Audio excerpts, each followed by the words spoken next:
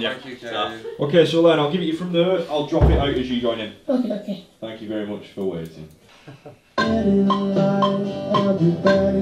one, and in our world of plenty, we can spread a smile of joy. Throw your arms around the world at Christmas time. She's won. So, how did you come up with the idea? I think it was like a moment of madness. I think probably been up till like 5 AM, listening to Christmas songs like a month early. And I remember saying to Rob, like, you know, we need to do something big this year. I think one of the ways to do that is to get everyone involved. I think it makes it a bit more special. But a friend of mine called Matthew Sang sent me like a documentary of Band Aid, and them in the studio and like sort of who produced the track and how they did it and stuff like that. And I remember watching that about mid-November, you know, thinking we could do something similar. Kind of started messaging people, seeing if they'd sort of be up for it. And everyone got back and everyone's dead positive. So I got in touch with Will, and I asked him if he wanted to produce it with us and if he'd be up for doing it. And he was like, yeah, I'd love to. So. Of plenty, we can spread a smile of joy. That's the one. Throw your arms around the world at Christmas time. So, what was your reaction when Jake asked you to do this? It was all good. It was all very positive. The project itself, I was honoured to be able to take it on. My other thought was like, oh my God, like there's going to be a lot of people doing a lot of singing and a lot of synths. And I was a little tentative, a little scared, and I still am, and we've just finished tracking it. I was well excited. I was buzzing, me. Like, bands in the same room. yeah, like I'd thought about it, but I just thought, oh, it'd be like, you know, one of those things that you just think about and then it'd happen. Well, it wouldn't happen, sorry. Yeah, no, we're really excited. It's just a great laugh with the mates. A lot of good bands are coming joining us, aren't they? Yeah, they're not often stuff like this gets done. That's it. It's got the Christmas spirit going in Wigan. Right, next one, not this one. Not this one. Get so tight. Right, this one, have this one. Okay. Let them know it's Christmas time again.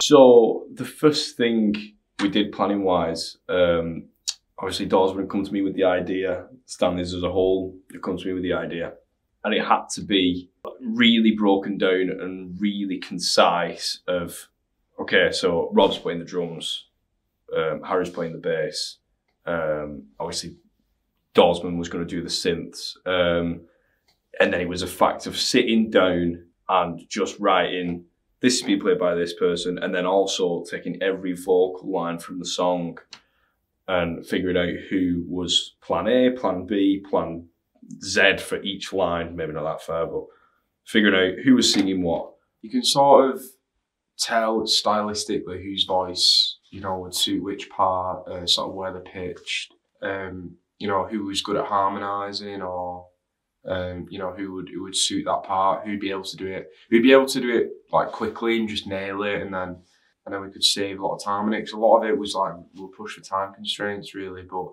because we got in people who we thought would do really well on different bits of the track, it sort of went a lot smoother.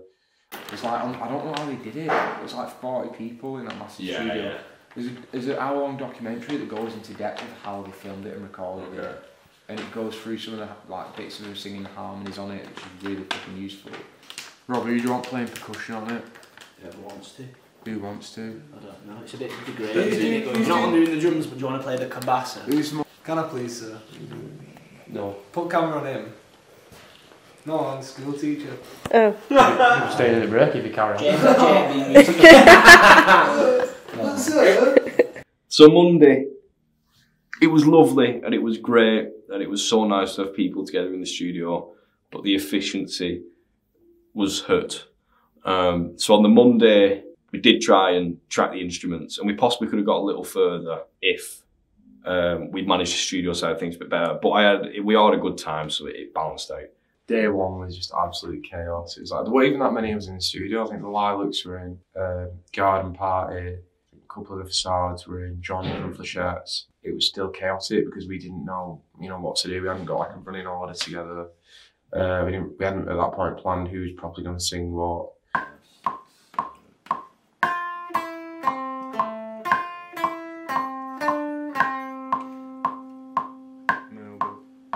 You know how I feel. No, I am. Right, a whole 10 seconds of music, that's What me you done. doing? I set the boozer. Liam, I reckon you could get in that, and that's no lie.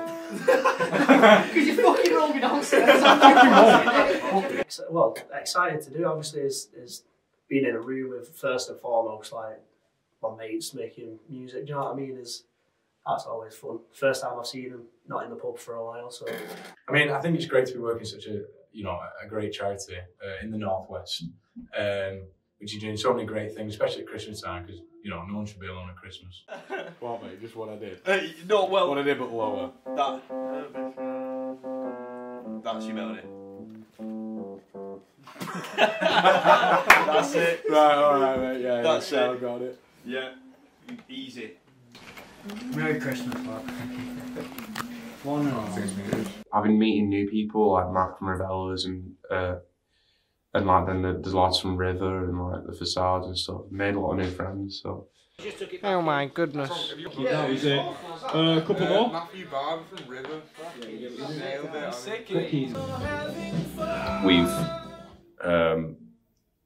brilliantly set up a communal area downstairs in the building that has a ping pong table, so people can commune there. I'll miss out on that. Like I wish I was down there. But people have fun down there, and then when it's their turn to do a vocal take, they can come up and join the work, and then go back down and enjoy themselves. So yeah, I was sort of stuck in the studio chair and didn't get to join in on the table tennis, and I'm alright at table tennis as well. So we don't like that. So I'm going to politely say, can we move ourselves down to the kitchen? Yeah. Sound? Yeah, G. Right. Safe, G. No, think bang. Think Alana, I'm just going to get you set up and then we'll go. She's going down into the kitchen now. It's Lucash. It is. Ridiculous. Yeah, we have to go through For now. Why?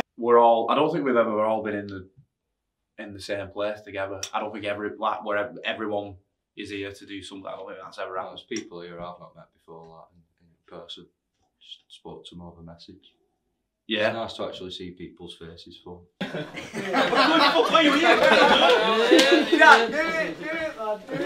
do you want me to say? Just say that. We're going to sing a great song, Christmas song, so great. When we reached out, gave Katie a message on Instagram, and she was dead responsive straight away. She was like, yeah, I'd love to. So Katie came in, she had like a half-an-hour window. We picked out a few different bits for her that we thought would sort of suit her. She sung the harmonies amazingly. She's like so talented. So I got pulled in to do this little charity single with the Stanleys by Jake. It seems like he's been the mastermind behind all this. He's been working really hard on it. And I just couldn't say no to him because I just think they're a great band and great lads. For me, selfishly, it was great to sit in a producer's chair and, track everyone. I was privileged to track everyone. And then Alex walks in, who's just got a #1 album, and it was brilliant to be able to sit with him and do that, and kids from Lottery winners and people who were just starting out. It was brilliant. What say a prayer? Let's say a prayer. 1, 2, 3, 4, 5. Pray for the other ones at Christmas time. That's it. You know where you'd so The other ones at Christmas time. It's hard, but when you're having fun. Come on. Nailed it. That was it. One more, then you're fucking free. You're free. One more. I think it's a good concept. Kind of shows like solidarity and kind of like unity between just a group of normal people who wanna do something. And I think it's dead good that Jake's like took it upon himself and kind of set it up and got people involved in that, and he seems very passionate about it, which is, I mean, it's all well and good saying like people will do things and like give to charity and stuff like that, but if you're actually doing, like, actively doing something, it's like they say, actions speak louder than words, and he's got up and done it of his own accord, so it's good.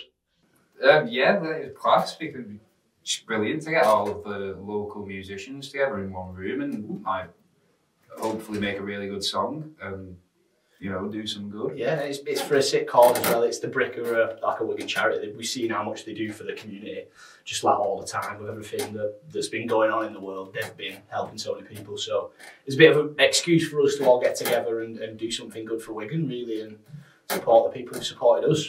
We wanted to choose a charity that was relevant to everyone involved. So the good thing about the Brick is everyone knows the name in Wigan. You know, it's like what they've been doing in the town has been going on for years and years. So, like, well, we ended up going down, me and Rob, to the Brick and chatting with a few people who work there and just learning about the work they do. After going visiting them, I think I made it a bit more urgent. Like it sort of showed us how important it was what we were doing, and that it wasn't just, you know, a little thing. It was quite a big thing, because the Brick does literally like save people's lives, really. The Brickworks is a place that was set up a few years ago now, and it was funded to provide a training and employment upskilling environment for people. So this place really is where people come to gain confidence and work, see what it's like really to work in a very realistic environment. So we have mentors that work here, and we've got a mentor in the cafe, catering mentor, we've got retail mentors, we've got a charity shop here, and people can learn retail skills, cashing up, cash handling, that type of thing. We've also got vans, so we have people who could go on the vans as van mates, and we've got a bike shop the bike shop. Yeah, Final Finish. Final Finish is painting and decorating, where we go into void properties, social properties in Wigan, and we get them ready for the next tenant so they can learn skills in painting and decorating. The bike maintenance part, that's been really successful because that's really moved people on. We've had some really fantastic outcomes where people have been and actually learned how to refurbish bikes and then gone on to get jobs with companies like Halfords. So that's what this place is all about, really, because what we're really passionate about is not just giving somebody a roof over the head. It's a lot more of a wraparound, a wraparound offer. Kind of thing. It's Absolutely. I think, you know, just like the roof over the head is just a start, and it really once you know, once you've got that, you need so much more. What do you think is an area that needs like more investment I into? find a lot of people don't put money into opportunities like work clothes, and it's usually let's get someone a sleeping bag, let's get some food. You know, what they think is essential, when in reality it's all, and that's essential, it's needed, but it's not the long term. What's the next step? It's like the restoration. The restoration. And you hit the nail on the head. You said that's just a starting point, getting a home. So you've got the people who don't have a home. Obviously, we help them to get into a home, but do you know what? That's just a start, because if you don't fix all the other bits that would, you know, led to have an opportunity. Absolutely. So this place is all about, do you know what, just give it a go. If you don't like it, we'll find something you do like, and that's what we're all about, because you know, we want the person that we're working with to lead that experience. So we don't want to force things onto them; they've got to decide. So that's why we offer quite a lot of different things, and also we try and broker opportunities in the community as well. So we don't just want people to be here, because the world's much bigger than here. So, you know, we want people to do things in the wider Wigan community as well. Well, you know what? It's an absolute pleasure to call you a friend after this. Do you know what I mean? You're not just someone I know anymore. I think you're an actual. I think you're my friend. I hope you are. I love you. Alana, give me a bit of a sing again. Yeah, you know what? It was fun. There's nothing better than when someone nails it. Yeah. Or like, you know, it's happened a few times. So when you know, Rob did the fills and then we got it and it was like, get it. Or when we were in the room doing all the synths and that late last night, we'd find the harmony, you know, like getting, or we'd get the, you know, the right sound, you know, the tubular bell sound. What's that? The tubular bell? We spent 3 hours looking for the one sound. The takeaway from the experiences it's actually scared us forever. So every time I hear a church bell, it's gonna be like, yeah, no, it's been fun. The best It bit was. was hearing everyone singing there, you know, like all the different bands and hearing them nail it, and it's Yeah. like, wow. Yeah, it was. And It's great. you know, it's almost like you're getting like a performance for free. Mm. Like we didn't have to buy a ticket for that. Yeah, yeah. And we got a live performance. It's good. And everyone nailed it, so They did.